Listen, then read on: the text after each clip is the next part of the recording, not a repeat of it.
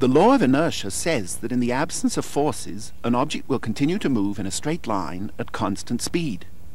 It's often called Newton's first law, but it was certainly known before Newton was born.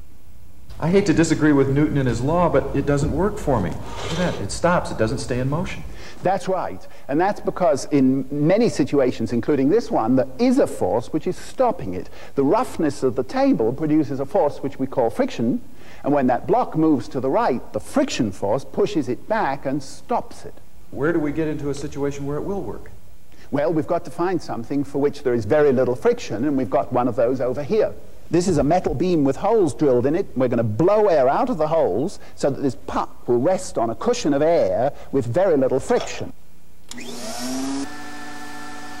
Sure enough, without friction, the glider looked like it would keep going forever on one push.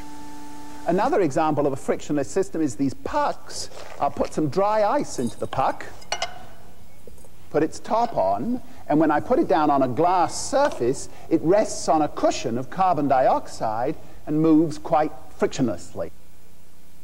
It's almost eerie to see things moving with no friction. They move until another force, like a hand, pushes them in another direction. The real example or the real lesson here is inertia. That's right. In the absence of forces, things keep moving. Would you like to experience that yourself?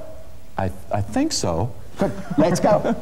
That's when Professor Taylor showed me his hovercraft. It was pretty simple. Power from a vacuum cleaner made it ride on a cushion of air. And what a ride! My inertia carried me straight down the hall with just one push from the professor.